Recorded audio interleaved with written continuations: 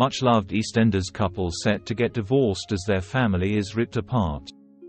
A much-loved EastEnders couple is set to get divorced following a shocking confrontation in recent scenes. Jack Branning and Denise Fox have faced plenty of challenges during their marriage, but Jack's affair with Stacey Slater has proved to be the final nail in the coffin. Their marriage has been rocked over the years by a number of betrayals and family issues, and things have been on rocky ground for a while. When Denise found out that Jack and Stacey had slept together before Christmas, she was devastated but prepared to give Jack another chance, under the assumption that it was a one-off. However, Martin Fowler recently dropped the bombshell that they were still having an affair, leaving Denise heartbroken. Denise has never been a character to back down, so it was hardly a surprise when she decided that she wanted to give things another go for the sake of the children.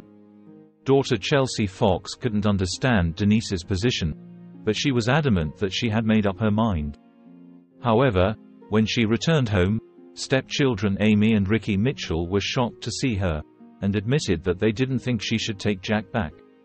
They made it clear that she would still be their stepmom if she and Jack split up, with Amy pointing out that Denise wouldn't want her to date someone who had cheated on her. With this new perspective, Denise told Jack that she wanted a divorce, leaving him devastated.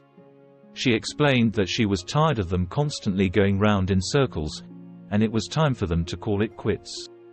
She revealed that she and Raymond were going to move in with Chelsea, and that Amy and Ricky will be allowed to visit whenever they want. Are Jack and Denise finally over for good? Các bạn vừa theo dõi một sản phẩm của OK Spoiler. Xin chào và hẹn gặp lại các bạn video tiếp theo.